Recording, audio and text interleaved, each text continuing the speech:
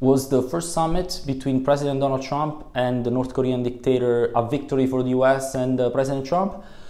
I don't think so. I actually think that it was a victory for North Korea and Kim, and the reason is because the document that these two leaders signed is very generic. There are no pledges, and surprisingly, Trump made quite a few concessions without getting anything back from North Korea. And specifically, he pledged, not in the document afterwards, he pledged to stop completely military exercises in the Korean Peninsula that are joined with South Korea without notifying either South Korea or Japan.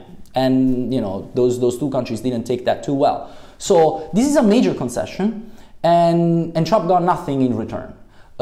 Basically, the reason why we got to this bargaining table is because North Korea developed those nuclear weapons. It took them so little, less than a year, to go from a full, successful, first ever test of an intercontinental ballistic missile to sitting side by side with the President of the United States as peers, something that neither Kim's father or Kim's grandfather managed to achieve. So the reason why we got to the bargaining table is because North Korea developed these nuclear weapons and because there is no clear definition of denuclearization.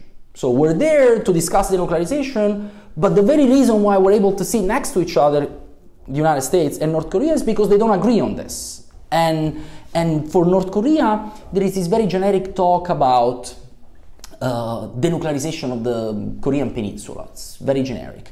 And for the United States, instead, the concept of denuclearization is very precise, and it's complete, verifiable, and irreversible dismantlement of the North Korean nuclear arsenal. So there is nothing on denuclearization in that deal. It might be too early, but I have reasons to be skeptical that the North Koreans will actually give away their nuclear weapons in the way that it's demanded by the United States. Think about the fact that the National Security Advisor, Bolton, before the meeting, said that the United States were looking for a Libyan solution where Gaddafi completely and unilaterally got rid of his nuclear weapons just to be overthrown a few years afterwards. That's precisely the nightmare scenario for North Korea, who at the beginning also said, we don't want to deal anymore. If that's your stance, we don't want to deal. So all these enthusiasm for this meeting, it's a little bit more about the show. So this is the first time ever that a president of the United States meets with the North Korean dictator, but in terms of substance, there is not much, and the road to peace is very hard.